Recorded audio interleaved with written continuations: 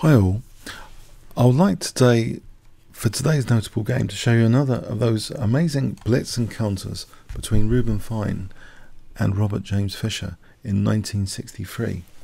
It so happened they played 5 times. The most famous one is known as shock treatment, and it was the most famous because it was in Fischer's My 60 Memorable Games. He had beaten Reuben in an Evans gambit in 17 moves. But let's have a look at another one of the 5 games.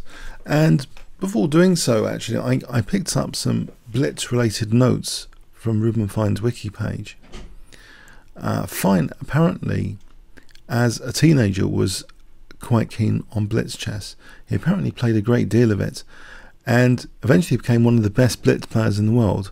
Apparently, early in the 1930s, he could nearly hold his own in Blitz against the then world champion Alexander Alekhine. And Fine admitted, though, that he had played Blitz with Alekhine's predecessor Jose Raul Capablanca, who beat him mercilessly. So apparently Capablanca was maybe stronger than Alekhine. That's an interesting thing I found. And also Fine, apparently he won the US Speed Championships of both 1944 and 45. Reuben Fine in ordinary tournaments did fantastically well, especially before World War II. In Nottingham 1936, he was high placed, but even better in the Avro tournament of 1938, which was sponsored by the Dutch broadcasting company Avro. He actually won that tournament, and he came ahead of Mikhail Botvinnik. And that tournament was actually part of its design was to find a challenger to Alexander Alekhine. So World War II kind of messed the plan up a bit for the candidates. And in fact, 10 years later in 1948, he declined the possibility of entering another tournament like that, designed to find a challenger to Alexander Alekhine. So in 1948, and he turned into psychology as his main thing. You know, chess became a pastime. So these Blitz tournaments in 1963 is, you know, when he's like just chess is a sideline now. But nevertheless, let's have a look at this game. So d4 from Reuben Fine, and Fischer played knight f6, and we saw c4 g6, and we go into a Gruenfeld defense. Bishop f4, a solid move. In live book, it's actually the 3rd most popular move, though. C takes is the top, knight f3. Bishop f4 is the 3rd most popular. Bishop g7, e3, solid again. Queen b3, putting pressure on d5. And now Fischer played c6. The structure is quite rigid here. Rook c1. D takes c4. Fischer forces matters quite a lot here. A lot of forcing moves are played by black. After bishop takes c4, b5, and now bishop e6. And these are perfectly reasonable from Fischer at the moment, it seems. But maybe this next one is a little bit questionable. b4 is played. Fischer leaves himself with a backward c pawn on the c file after knight a4. This is a very nice square for the knight. Fischer's idea was another forcing move, but it seems he's gone overboard in forcing moves. Maybe it was that brilliancy in 17 moves in an earlier Blitz game is encouraging Fischer to play a bit forcefully. He's attacking a2 though. That's defended. He's not really attacking g2 because the queen would be trapped. So that's just parried. But you know, Fischer can't take here on g2. He played knight h5. If he does, bishop f3 is the end of the queen here. No squares. So another forcing type move though, knight h5. But now it's white's turn to force things. Bishop f3, kicking the queen out of d5. And now we see just simply knight e2. White is not worried about losing that bishop here. And look at the formidable pressure on the c file, on c6 focal point, and on c5. So positionally, the forcing moves b5 and b4 together don't seem to do too much for black's pawn structure issues, the longer term aspects of the position. Bishop d5 from Fischer, trying to parry this pressure. But now e4, and black tries to solve the position tactically a little bit with knight takes f4, another forcing move, and the bishop can't obviously go back. It would be like wreckage if bishop e6, this wasn't played. Then knight takes is very, very nice, and look at black's pawns now, they're just a wreck. So Fischer tries here bishop h6, and things get really interesting. So Fischer maybe was relying on this, but Reuben Fine shows he's not too averse to doing positional exchange sacrifices if needed. He's going to let black off the hook if he plays something like g3 here. Maybe just bishop e6, and then, you know, the knight's pinned. Is he really going to take on e6? What he does do is an improvement on that. He actually, guess what white actually plays here? If I give you 5 seconds starting from now, white to play against Fischer, what would you play here?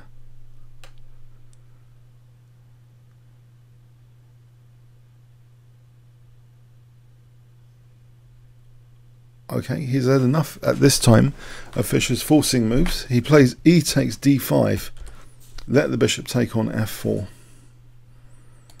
And here, attacking the rook, is black going to solve the problems if the rook moves? Black just take here and dissolve the backward pawn on the c file. What does white play in this position? Do you want to play rook d1 or something else?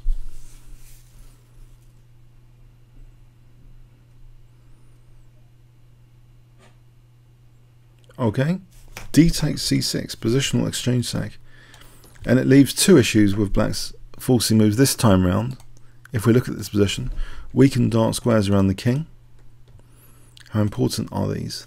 And the dangerous, potentially dangerous passed pawn here. Added to that, the knight can swing in potentially to c5 usefully, or the c5 square still is in white's control. The bishop looks very nice on f3. Fischer tries to solve this problem on the queen side, blockading the pawn, essential. Castles, and he blockades the pawn.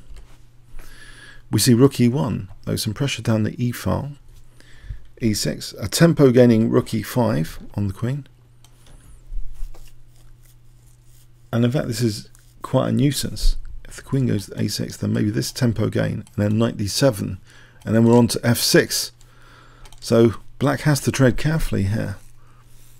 This looks unpleasant. These dark squares are linked in with the passed pawn here as two major issues for black to tackle. So black plays knight d5. There's a small concession here though. After bishop takes, e takes, white possesses that e file potentially, can get a grip on the e file. But first he's looking at g7 with this next move, it seems, h4, to try and get a pawn here to highlight g7. But now Fischer goes for that c pawn, rook ac8, and we have h5 going for the g7. Queen b5, is the pawn going to get swallowed up? c7, and Fischer logically goes for the pawn now with queen d7. Although apparently in this position there's another issue to tackle, this e file domination. Maybe Fischer would have done better, it seems, from an engine perspective, to play this, to try and tackle the e file first and take the pawn more at leisure. For example, this position where black has got e file control now and swapped a pair of rooks off, still faced with some dark square weaknesses, but this should be fine now after queen e7. Fine, pardon the pun. But Fischer's choice here lets white still dominate the e file with queen d7. He tackles this problem, still got this problem, but a new problem has arisen: e file domination.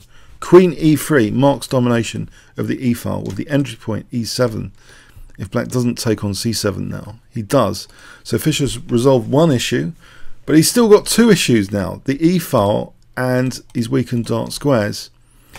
Not only that, this knight coming to c5 is a pain, because the queen is nannying the d5 pawn as well.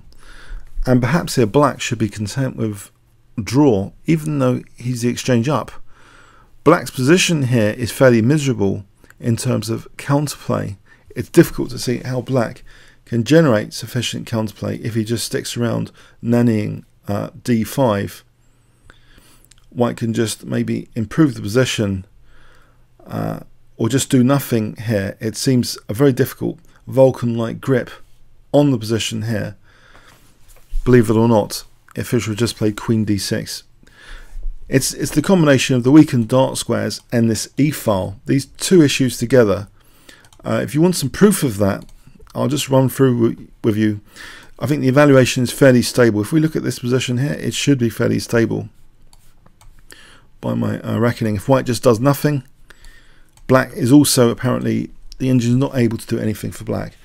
This possession of the e-file is very good. If the rook's ever kicked out, then it's going to be a disaster. You know, the dark squares and the knight coming in for the kill. This could be a disaster, yeah. So this is a very good grip on the position at this point. So credit in a way, I'm emphasizing this because credit in a way because he's kept some issues going against black, basically against the legends of Fischer. He's kept some issues going, and Fischer goes for Queen G4 now, which is slightly risky. H6 installing that dangerous pawn now, marking out G7, still possessing the E file. We have Rook C6, and yeah, what was to be done at this point about this D pawn?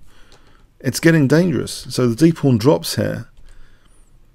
Rook F6, and it's starting to be losing now, absolutely losing for black after Knight D7. This is getting exceptionally dangerous. This position, forking the rooks. Fischer tries Rook E6, but now Rook E5, very powerful move. Rook E5.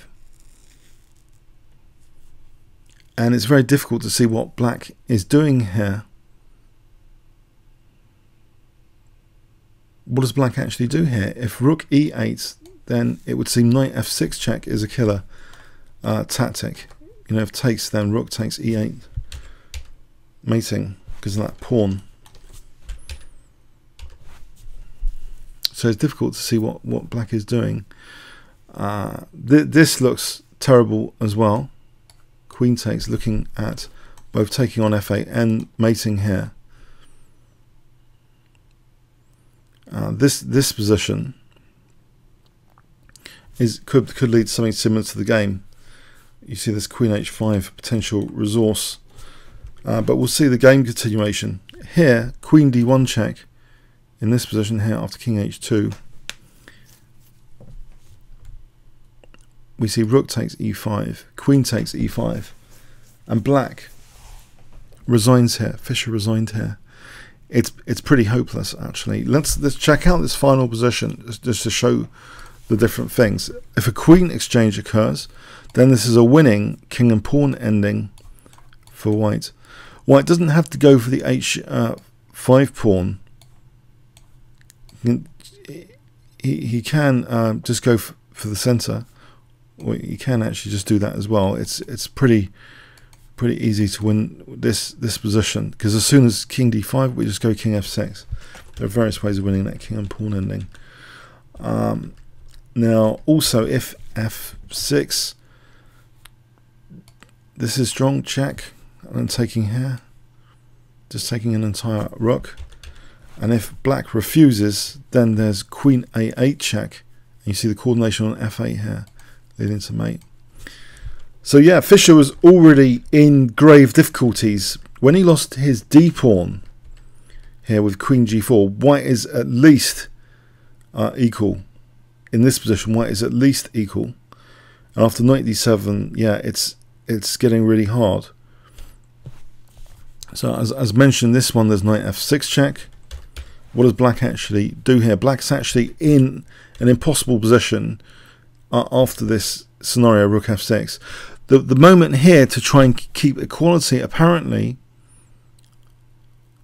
Rook C7 might be still a bit tricky. It's actually a very tricky position here. White still controls that E file. So an improvement move like this to give the king potentially G2 to avoid these checks improves the position. What is black actually doing? Let's improve the position for white and let the black rooks be passive.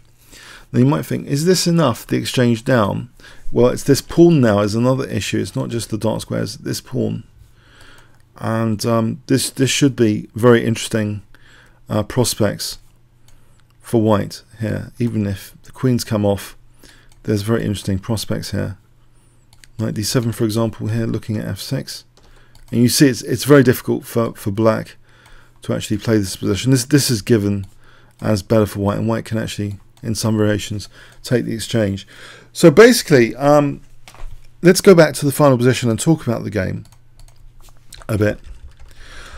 It is an interesting game. One of the five that actually, the only one of the five that Reuben Fine actually won. But I feel he's such a great player. This was a world title contender player who didn't really want to play in the 1948 tournament, 10 years after his amazing Avro tournament, because he felt the Soviets were just, they were going to win it, you know, with some maybe some teamwork potentially. Let's put it like that. So he felt he was going to be wasting his time by playing in the 1948 World Championship title, because Alexander Alekhine had died just after World War II, so they wanted to find the new world champion basically, and he could have competed for that. You know, a brilliant player, brilliant achievements, and very, very keen by all accounts, and very, very strong at blitz chess. So even in 1963, he played this game, and you might condemn this game. Oh, didn't white play a bit shabbily? But actually, if you look at it carefully, white kept at least two major issues going at Fischer at the same time. First, it was the pawn and the dark squares, and then, okay, although he lost the pawn, he had then the e file, and then the dark squares.